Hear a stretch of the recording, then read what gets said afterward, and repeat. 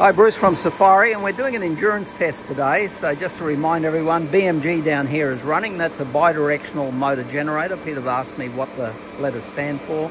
And we're charging these batteries, but it's charging them so fast that we put the inverter on the load here, and we're running loads in the factory here to take some of the energy out. If we have a look at the Victron screen here, coming out of the BMG at the moment, charging is 7944, more or less 8,000 watts. And if I come over to our CAN screen here, you can see we're doing 155 amps at 51 volts. If you calculate that, that's the number on the screen there. And then we've got temperature sensors on the motor there. We've got 3 on there. And so let's just have a look at the temperature sensors on here. And they're running the inverter at the back, 67, 95, 93 on the motor. Well, let's have a look at the VRM here, see the results of the hybrid alternator, the BMG as we call it. This chart here, the line here that I'm pointing to, you can see it there in the blue, is the motor current. And it's gone from, it's been hovering there around the 150 amps, according to the Victron shunt, that is.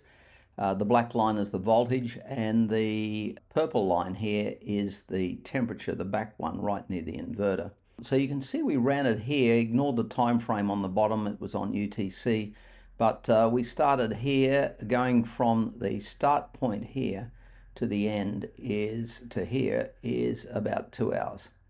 And so in that 2 hour period, you can see the current was constant the whole way, very smooth.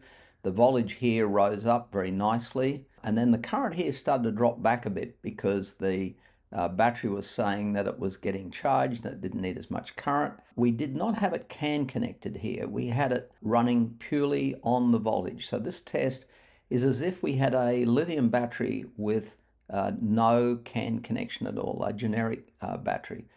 And then once it hit up here, which was that was the trigger voltage we had for it, then it totally turned off, and it did that perfectly.